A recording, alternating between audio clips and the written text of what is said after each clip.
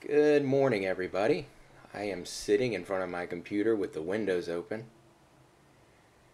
and it is a chilly morning here in Florida. October 18th, I believe. What is the date? Let me see here. Yes, October 18th of 2015. And who you see before you in the video is Mama Squirrel. I put a bunch of peanuts along the kitchen windowsill as I was making my creamed eggs for toast, and she came to get her peanuts.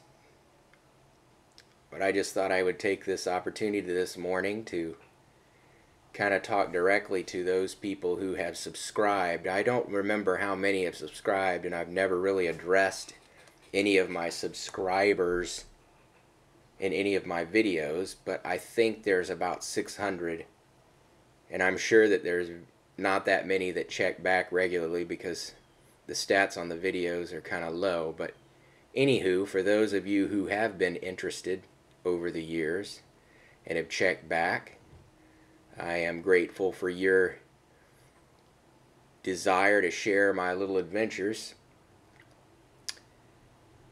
The weather being the way that it is very invigorating, and I always look forward to winter coming to Florida, even though I think about how most folks who have experienced a winter anywhere north of Florida kind of chuckle at Floridians' attitudes about what winter is and how mild ours always is. But I think this year we're going to have a very cold winter. I think it'll be we might have a couple of hard freezes, but that remains to be seen.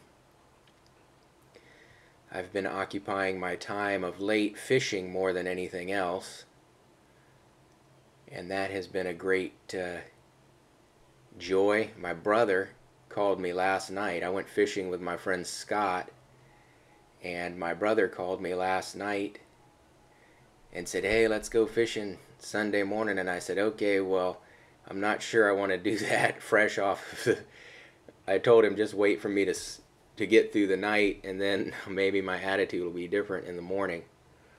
And he said, "Okay, I'll call you in the morning." So he called about an hour ago, and I said he could come on down. I said it was going to be windy, so we'd have to find an area that was sheltered to fish in. But he decided that he would go ahead and stay home. He has to make quite a long drive.